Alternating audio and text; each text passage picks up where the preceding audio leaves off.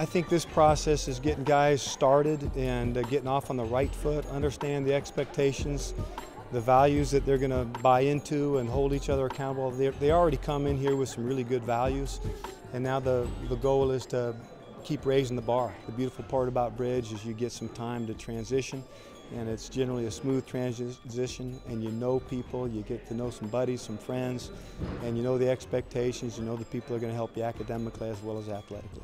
Bridge has been great, and we've improved it every year. We try to make it better. Their teammates have been through this program.